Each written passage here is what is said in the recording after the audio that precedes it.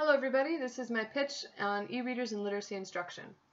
The purpose of my research will be to determine if students' achievement in literacy skills can be improved through the implementation of e-readers. There are 189 students at a school district in New York who are deficient in ELA skills according to the 8th grade New York State exam. Students who are deficient in these skills are required to be placed into academic intervention services to receive extra help in these areas. The students in these classes work out of textbooks and classic novels and are showing little gains. I hypothesize that implementing e-readers, smartphones, and tablets into remedial ELA classes will help 8th grade students to develop greater vocab and reading comprehension skills. Implementing technologies has also been proven to increase student motivation and engagement, which leads to greater success overall. This research will be conducted in my own classroom with 8th grade students in Western New York. The participants will be between the age of 12 and 14 and have been identified as lacking in 8th grade literacy abilities. The population size will be between 5 and 10 students. This is important now because modern technologies have become more prevalent in school districts in recent years as the price of these tools have dropped. Many students now have their own dedicated e-readers and tablets and/or smartphone devices.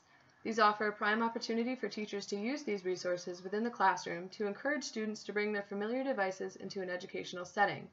There's also been a wealth of research in recent years that discuss the benefits of these tools for students of varying ages, interests, and abilities.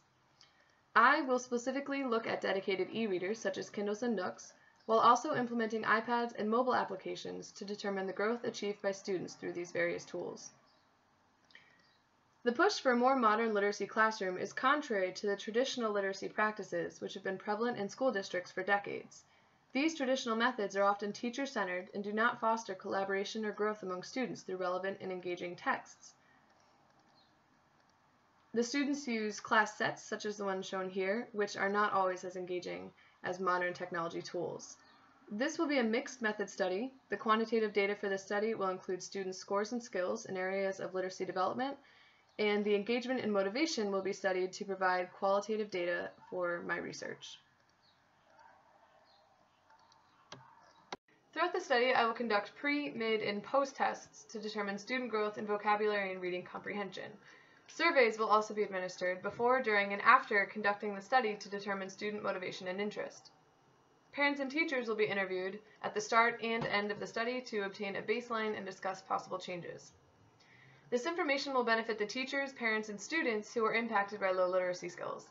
Teachers will be better informed about modern ways of educating their students. Parents will be better able to support students at home through familiar tools, and students will find greater success in their classes as a result of greater understanding of basic literacy skills.